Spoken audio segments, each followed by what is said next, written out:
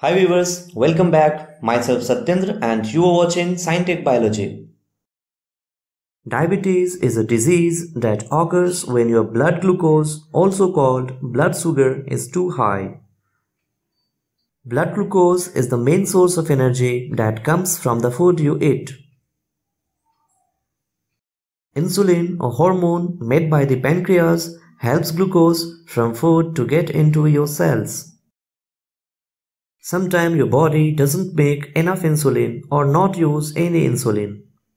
When your blood glucose sugar level more than 126 in fasting condition and 200 after 2 hours of meal, it means you have diabetes. Let's see the type of diabetes. The most common type of diabetes are type 1 diabetes, also called IDDM, which occurs in 10% of population. Type 2 diabetes or NIDDM. This is the most common type that occurs in 77% of population. And gestational diabetes that occurs in 12% women in population. If you have type 1 diabetes, your body does not make insulin because your immune system attack and destroy the beta cells of pancreas that makes insulin. People with type 1 diabetes needs to take insulin every day to stay alive. If you have type 2 diabetes, your body doesn't use the insulin well. Type 2 diabetes can be developed at any age, even during childhood. Type 2 diabetes is most common.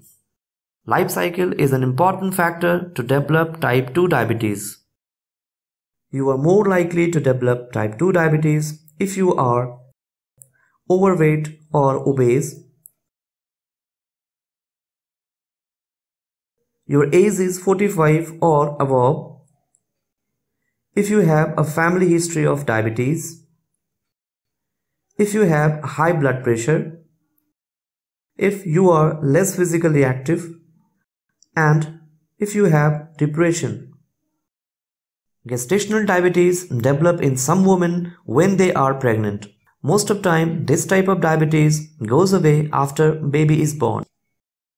The symptoms of diabetes are increased thirst and urination. Hunger sensation will increase. Fatigue occurs. Vision becomes blurred. Unexplained weight loss can be seen. Tingling and numbness in hand or feet are also take place. We can control diabetes by changing our lifestyle. Let's see some steps to change the lifestyle. Get more physical activity by increasing more aerobic exercise. Take plenty of fiber type foods like pea, broccoli, lentil, tomato, etc. Low carb diet or low glycemic index diet helps you to lose weight.